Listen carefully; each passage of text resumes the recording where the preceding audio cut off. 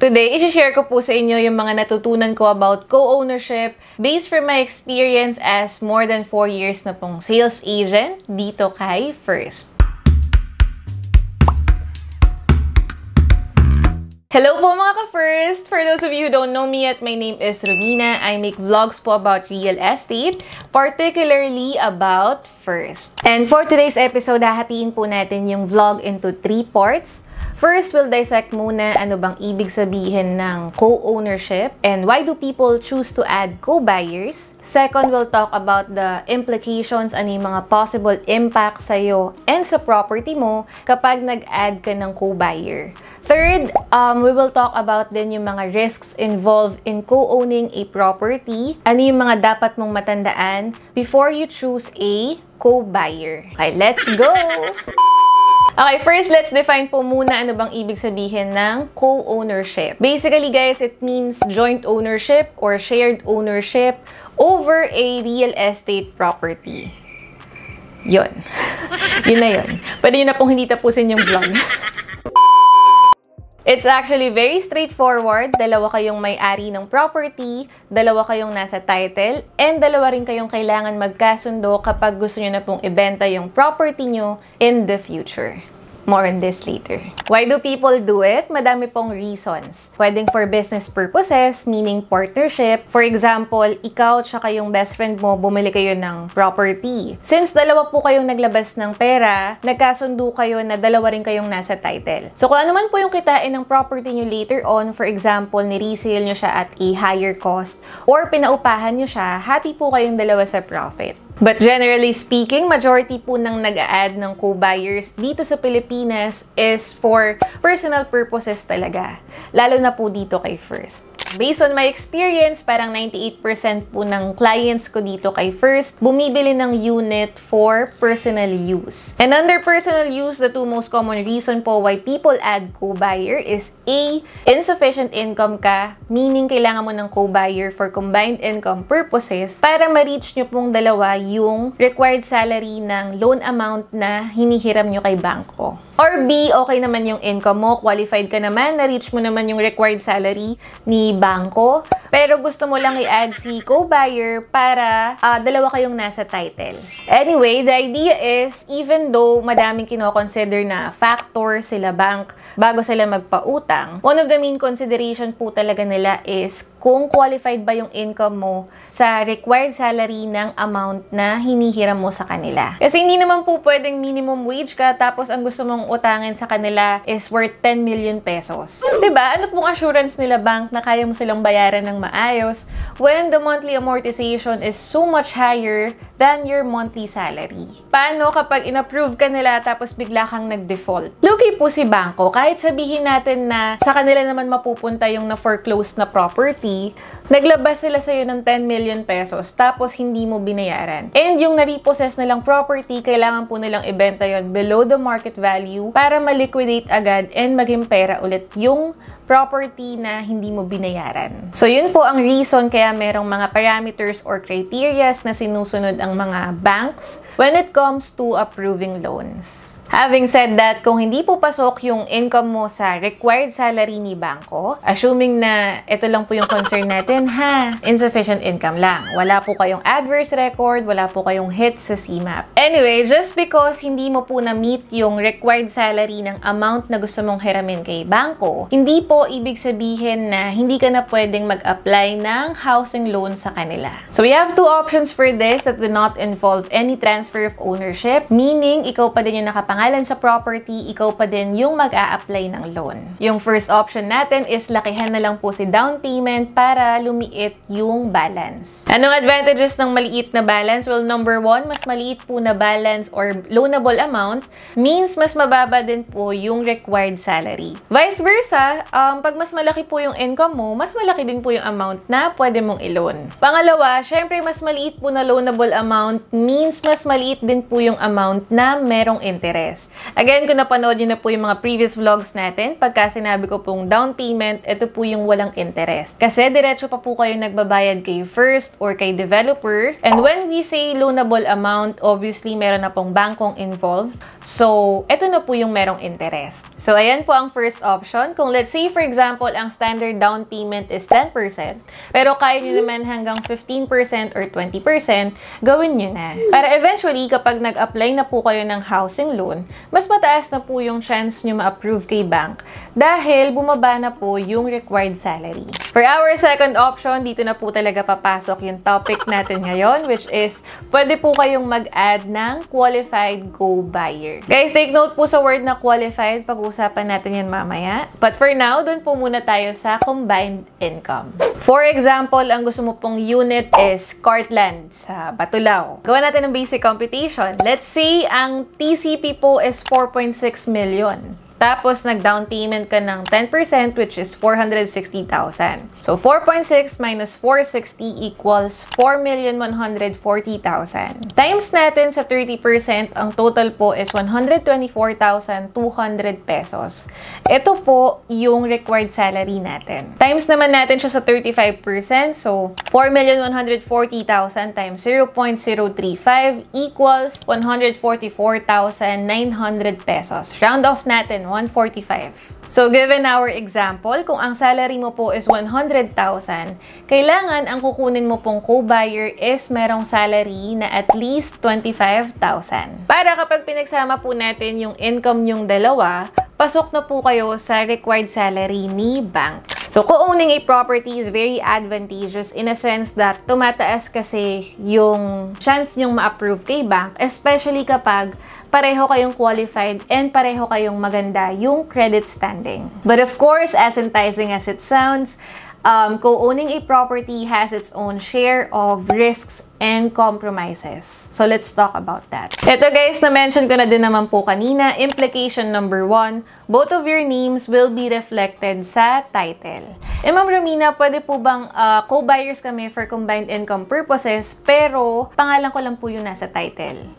Hindi po. Magkaiba po ang co-buyers at co-borrowers. When we say co-buyers, parehas po kayong owners, parehas kayong pumasa sa evaluation ni bangko, and ang assumption po kasi natin dito is, dahil nga co-buyers kayo, parehas po kayong nagbabayad ng monthly payments. Kumbaga, nagtutulungan po kayong dalawa dun sa financial obligation ng property. So, unfair naman po kung isa lang sa inyong dalawa yung nasa title. So, for reference po, pagka sinabing co-borrower, kasama mo siyang mag-apply ng housing loan pero not necessarily kasama din siya sa title. And dito po kay First, for clarification, wala po tayong co-borrower. Co-buyer lang po yung ina-allow natin. The reason being is iniiwasan po kasi natin magkaroon kayo ng legal disputes or property disputes in a sense that dalawa kayong nagbabayad pero isa lang sa inyong dalawa yung nasa title.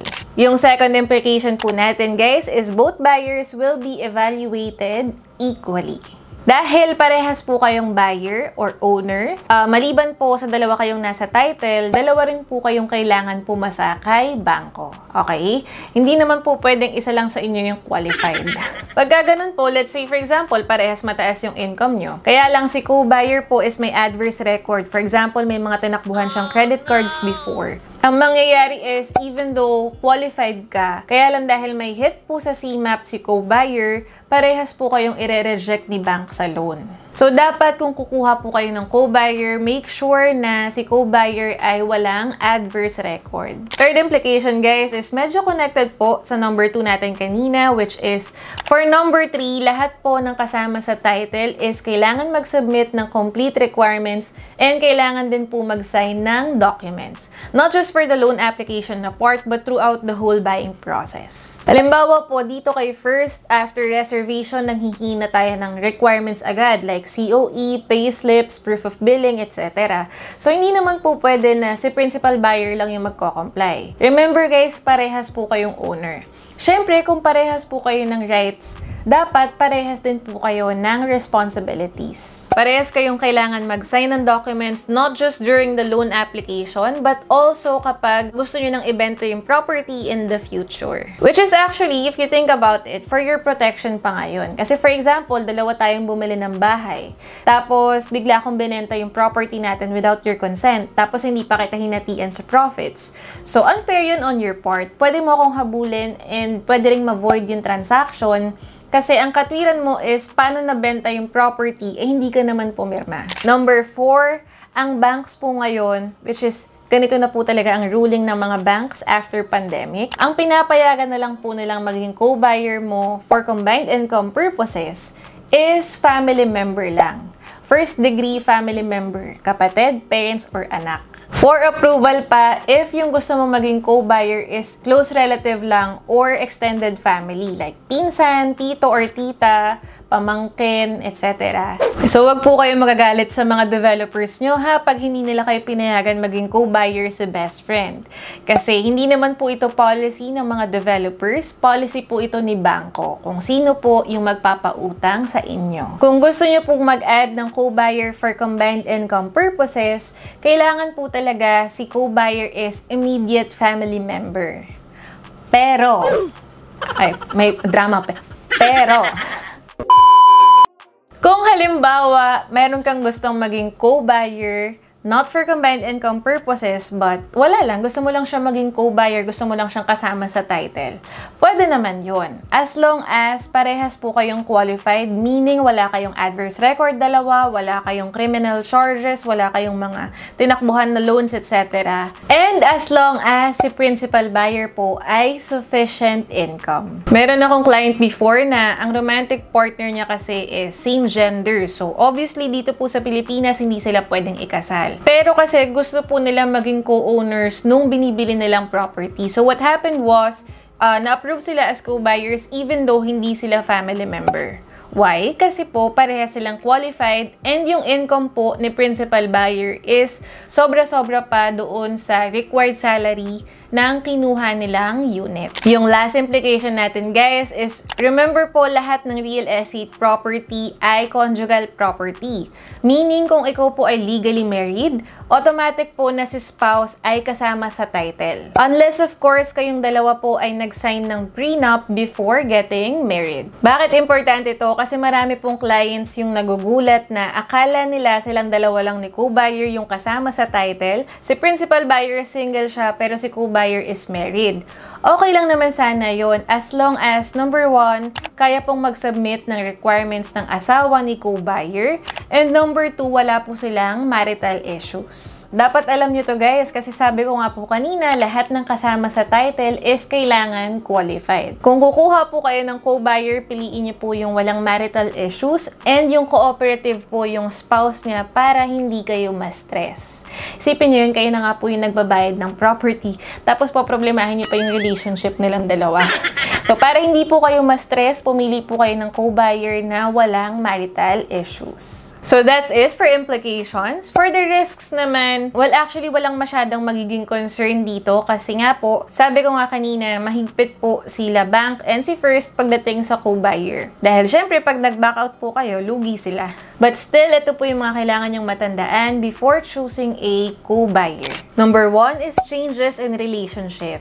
Ito po actually yung reason ni bangko. Kaya as much as possible, ayaw na talaga nila ng co-buyers na hindi family member. Especially for combined income purposes. Number 2, kung meron pong marital issue si co-buyer, better po na humanap na lang kayo ng iba pang pwede maging co-owner. And number 3, if meron pong nawala sa inyong dalawa. And ito guys, ni-research ko lang din naman ano po. So, feel free to correct me if I'm wrong or add po sa comment section. But, from what I've gathered, hindi po ata automatic na mapupunta yung entire ownership ng property kay surviving co-buyer. Unless, A, meron siyang last will and testament. B, si deceased co-buyer po ay asawa mo. Syempre, conjugal property. Or C, ikaw po yung descendant or tagapagmana ni deceased co-buyer. For example, father mo si co-buyer tapos ikaw solong anak ka niya. So, automatic, ikaw po yung next of kin niya. So, tapos co-buyer ka pa. So, sa'yo po mapupunta yung ownership ng property. Parang ganon. Again, do your own research po and ni-research ko lang din to. Yun lang naman po yung mga naisip ko na risks. So, what should we do if kailangan mo talaga mag-add ng co-buyer para ma-approve ka po sa housing loan? Ang tip ko lang sa inyo guys is only do it with someone that you trust. Or better yet, if makakagawa ka po ng contract, especially if ikaw lang naman talaga yung magbabayad ng property, much better if makakagawa ka po ng memorandum of agreement and have it notarized para talagang legally binding. But again, since majority nga po ng mga nagiging co-buyers dito kay First is magkapatid, mag-ina, or mag-ama, or mag-asawa, hindi nyo na po kailangan isipin to. Para lang naman po ito sa mga co-buyers na hindi ganun ka-close. So that's it for our vlog today. I hope may bago po kayong natutunan sa akin ngayon. And if you are interested, please message us on our Facebook page, Messenger, Viber, or WhatsApp number so I can assist you properly and para masendan ko din po kayo ng complete project details and latest na sample computation before tayo mag-schedule ng site tripping. Also, if you like this video, please remember to give me a thumbs up and click that subscribe button kasi starting po next episode, gagawa na rin ako ng mga updated versions nung mga vlogs natin nung 2020-2019. So once again, this is Romina and thank you po for watching. Bye! Raindrop, drop top, smoking, no cooking, the hot box. Fucking on your bitch, yeah, that. Cooking up dope in the crock pot. We came from nothing to something, nigga. I don't try nobody.